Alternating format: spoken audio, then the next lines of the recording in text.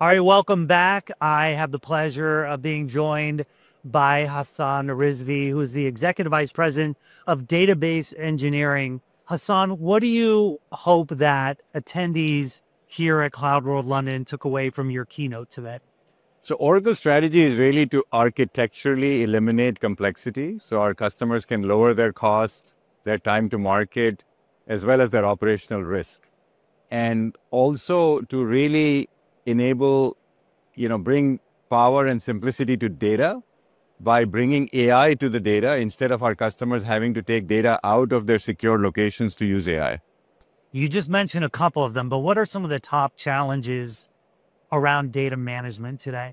So I think in today's digital landscape, you're constantly being promised that the next tool, framework, or technology is going to solve all your pressing challenges.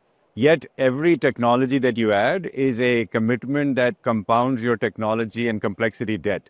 And this hidden cost is really eroding our customers' ability to do what matters most, which is meet their business requirements. Right. When we talk about creating silos in all different aspects of Oracle technology. So in terms of solving those challenges on the database side and data management side, what is Oracle doing?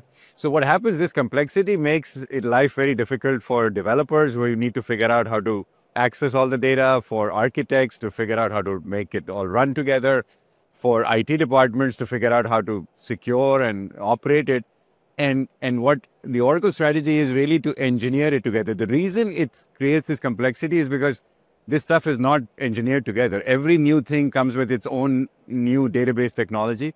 And our customers have to do all the work of putting it together. We'd like to engineer it together at Oracle so that they don't have to do the work. And part of engineering things together includes something like that we announced earlier this year, Exadata X11. Tell us more about what X11M does. So engineered systems is our way to really bring the power of an engineered solution with hardware and software engineered together.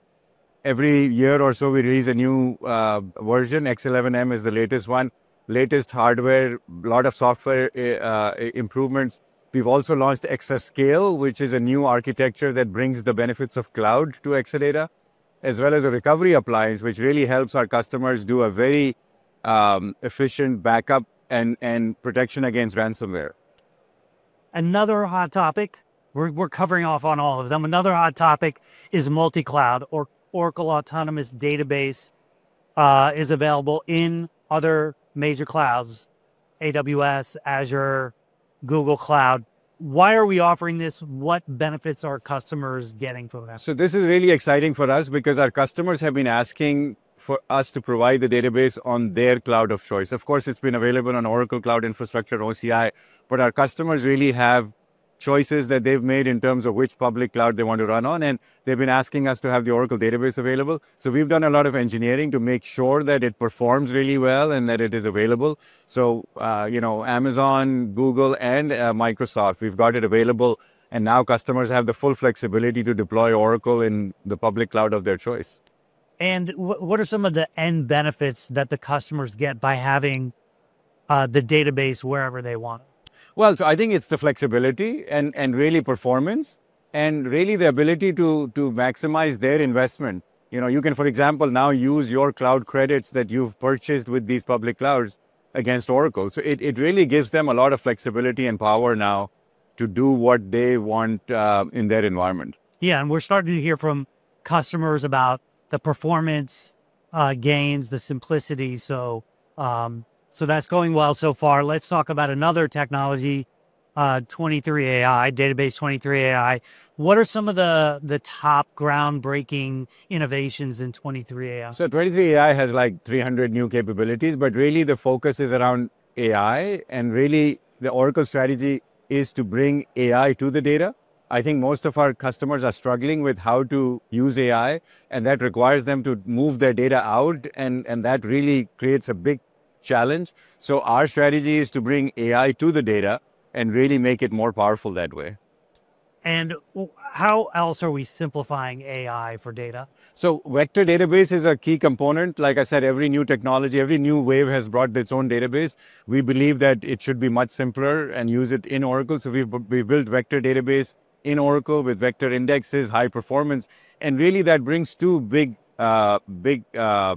benefits. One is you can now use SQL and vector similarity search together. Otherwise, you would not be able to do that. And second, all the capabilities in Oracle that you're used to, high availability, performance, security, manageability, all of that is available with the vector capability now. So you don't have to re-engineer a new system and then solve all those problems all over again.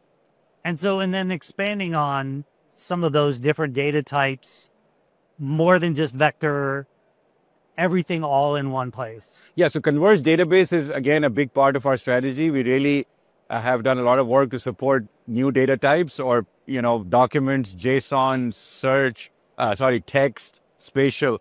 It's really around making it easy for developers to be able to use a system where they can not only have the best mission critical capabilities, but also being able to mix and match the power of SQL with all these other data types.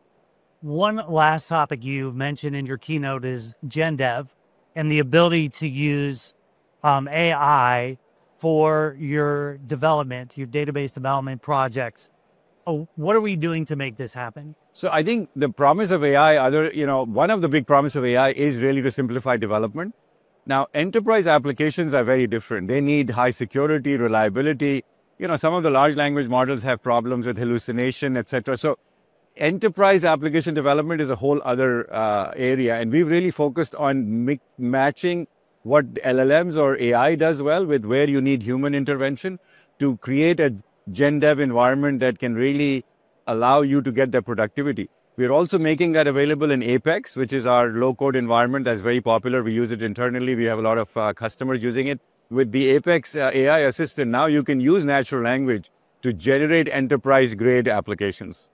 Great. Well, that is a quick run through of so many things, but thank you so much for walking us through that. Thank you. Thank you for having me.